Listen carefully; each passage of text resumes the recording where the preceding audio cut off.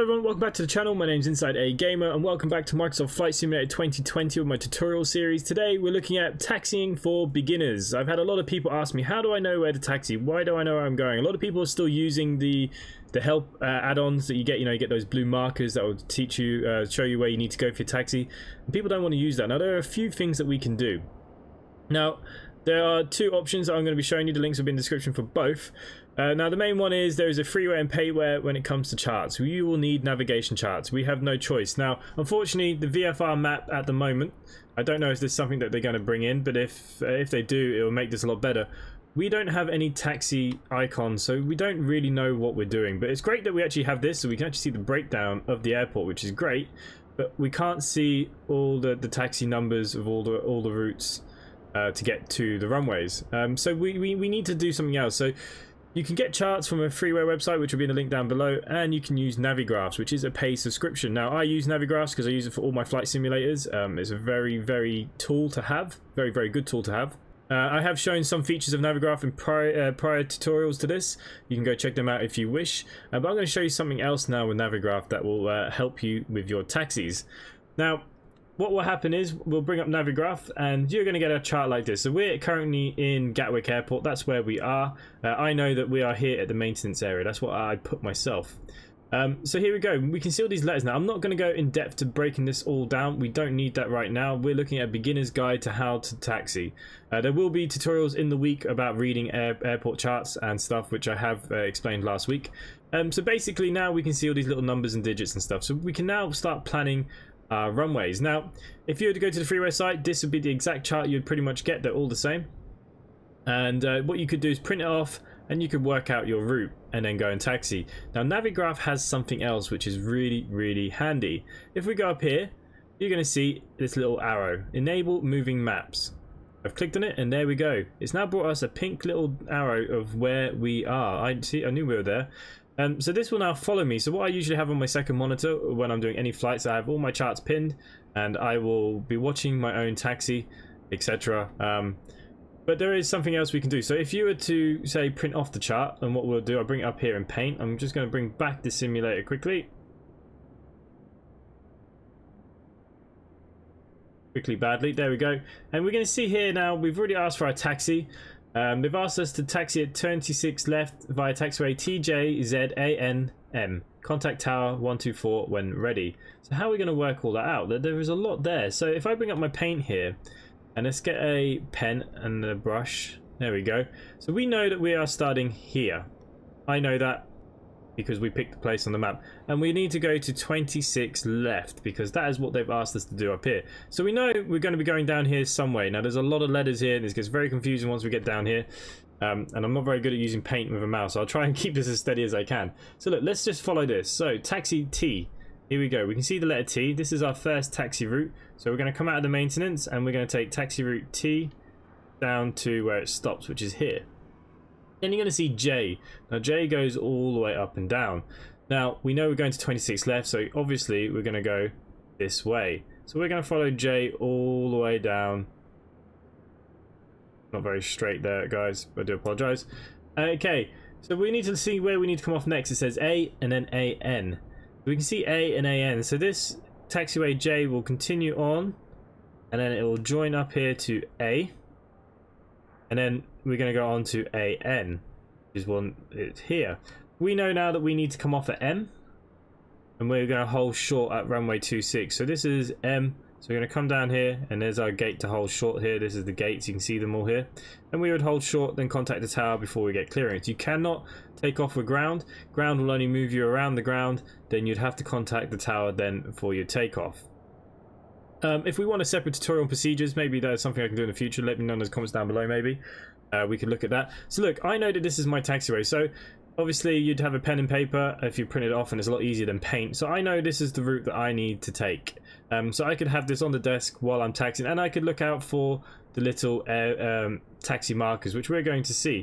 So what I'm going to do quickly, I'm just going to turn this aircraft on. That's why I picked the 152, because quick and simple. It's all turned on, I believe.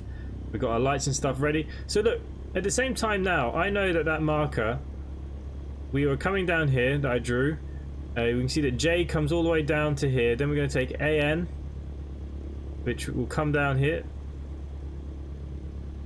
and then into M, and that's where we're going to hold short. Sorry, M. We were the last one, so we're coming all the way down here into M. And so now that I have that in my mind, I could do it that way, which is fine. I'm not going to ask for any more things from ATC. Now, if I bring up my Navigraphs, obviously, like I said, normally it's on a second monitor. I can zoom in a little bit here, and we can watch ourselves as we do this. So I'm just going to take off the parking brake. I'm going to turn this around myself. And you're going to see that the moving maps marker is now going to move, which is perfect. So obviously when you taxi, you're going to stay on the yellow lines. The reason for that is because planes have long wingspans. This should keep safety from hitting other aircrafts and objects, buildings, etc. So yeah, that's why we follow these yellow lines. Now obviously not so easy in these smaller aircraft, but in the bigger ones, you know, try and do your best to stay on them. So, you know, you taxi at quite a slow rate. It's not a fast thing, this taxiing. So we can see now that we are coming down T. So I know then we're going to be looking for J.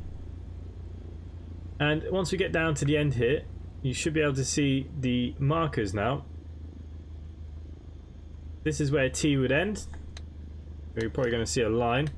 Now this is why these Navigraph charts are handy, because it's not very easy to read these at the moment. So if I come in, I mean, we could zoom in. We know that we're on T, but we want to go down to J. Okay, so we'd be looking out for all these markers. We weren't even at the end of T. The end of T is just here. And you'd be doing this way. Now, in real life, pilots would have had the charts. They know which airports they're going into and out. They would have this already marked off. They would have their own way of working it out. Maybe like, you know, print it out and drawing it out, etc. So, you know, we can look here and we know that we're looking for J. Again, that's still T because it's going across. But you can see that J's up there now. So look, we can't do that. That's why these charts are very important at the moment. So we're going to bring it back up, and we know that we want to go down J. So that's what we're going to do. Now, if you had the aids on, this would be the route it would take you. But I'm just showing you how I use Navigraphs to taxi, or any other kind of charts, and how I taxi in my game, because people do ask me a lot, how do you know where to go in your taxis? Well, it's just a bit of forward planning. Just like in real life, you'd have to be doing the same. You'd have to know the airports. You know, some pilots might fly out the same airport numerous times a day. They might know the airports very well. You know, it could be loads of different factors, but they would have done their homework, of course. So again, we're going to continue going down here. You can see us on moving maps now. I know that everything is good. And the next one that we want to be going to, because I've already forgotten, stay on the yellow line. J down to ZAAN. Okay, so we're going to follow J all the way down.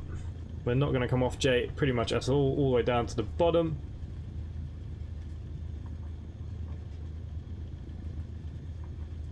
Obviously, we're keeping an eye out, make sure there's nothing else in the way. We're still following J as we make our way down to the runway here in Gatwick.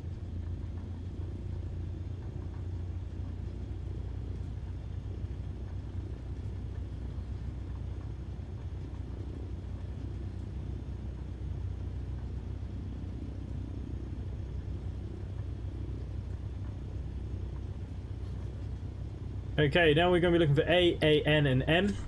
We know that once we come down to the end here, we will be going on to A. Just going to slow us down a little bit here.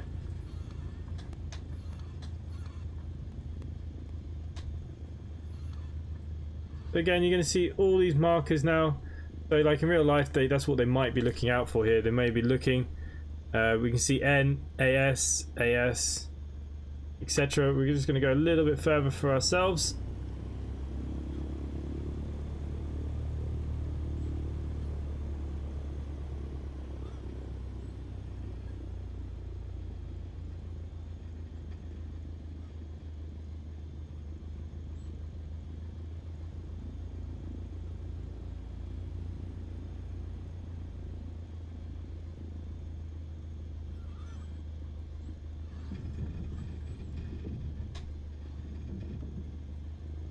Down onto AN.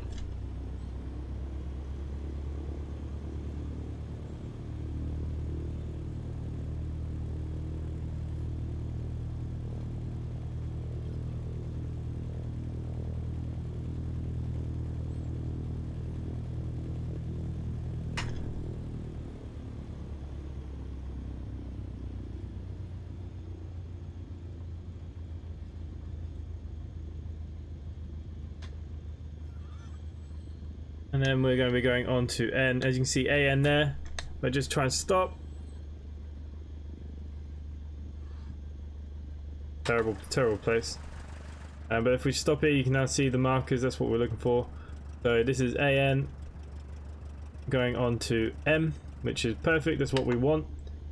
Okay, bring up our Navigraphs again so you can still see. And we know that we now need to hold short. So this will work for both ways as you come in or out. The other good thing with the moving maps on Navigraph, if you have your flight plan open, you can also see where you are in the world on your route, which is very, very handy. Need to unclick that so I can zoom out. Okay, so we can now see that we've rated it to 26LM, which is what we're asked to do. And once we get to the marker, we will hold short, and this is where we would then contact the tower and get our clearance for takeoffs, etc. So, like I said, we can see we're down here at M. We'd hold short just at the bottom bit here, contact the tower, get our clearance and take off. There you go, guys. That's how I taxi. There's a couple of methods for you. Like I said, you can plan it yourself, or you know, Navigraphs. Navigraphs is a great tool, and I do highly recommend it. See, now if I was just to show you very quickly, if I was to come out of the chart, I do have a different flight on here, but there you go, from Gatwick back to Dublin. You can see where we are here on the map, and if we were flying, you'd see it following all these waypoints that we have put in, etc. So that's why Navigraphs is a great tool for flight planning, anything to do with kind of aviation simulation stuff. It is a very, very good little tool. There we have it, guys. So we would literally have just turned up here, and this is where we would have hold short and then asked for our taxi for our takeoffs. And there we go, there we have it. That is how I know how to taxi and where I need to taxi to and from at airports. Now, if we were at a smaller airport, the only thing would be if it was an uncontrolled airport that wouldn't have a tower, you'd be looking for the windsock. And basically, because you always take off into the wind, and you'd be seeing where the windsock is flying, and then you would be taking off into the wind. It's very, very simple. And again, you would just make your own taxiways on uncontrolled airports, just keeping an eye out. It's all visually done at the smaller airports, but these are just the bigger ones. I thought the bigger ones would be a bit more complex for you. So there we go. If you are enjoying this content, please do subscribe down below to the channel, hit the bell icon for notification. I upload nearly every single day. And other than that, for myself, thanks for watching, and I'll see you next time. Bye for now.